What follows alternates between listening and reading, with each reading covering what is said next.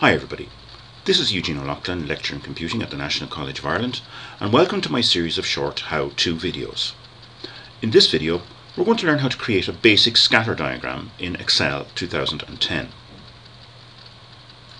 So first of all, I've drawn a scatter diagram here, and this diagram represents two sets of data.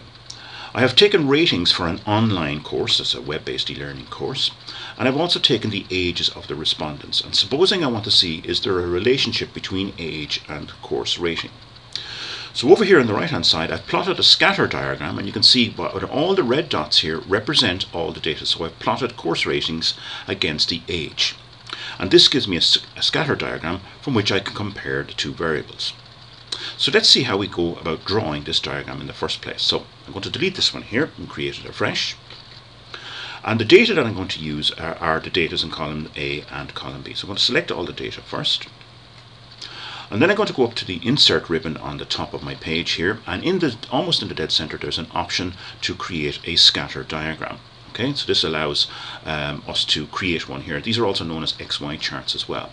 And the type I'm going to choose is the simplest one here, so select that. And Excel straight away creates the diagram for me based on the data. Now I need to make a couple of changes to this so that it makes it a bit more readable. I don't need the legend, so I'm going to delete that. And I want to have the age label on the vertical axis here and the ratings label here on the horizontal axis. So in my layout up in chart tools up here at the top, I'm going to click on layout and the axis title section here in the center, and I'm going to select for the primary horizontal axis title the option title below axis, so that'll put down here in the bottom where I can insert my label for ratings. Just going to do a similar thing here for the vertical axis, so I'm going to select axis title, primary vertical axis, and the option I'm going to take here is the simplest one, which is called rotate a title. And once again I'm going to edit that so as I can type in age over here. And I can also, by choosing the design tab up here as well, I can change the color of the dots on my chart. Red is a nice color here. I'm going to look at that. So now I can see my age plotted against rating on my scatter diagram here. As you can see, it gets the name from the dots on the scatter diagram being scattered all over.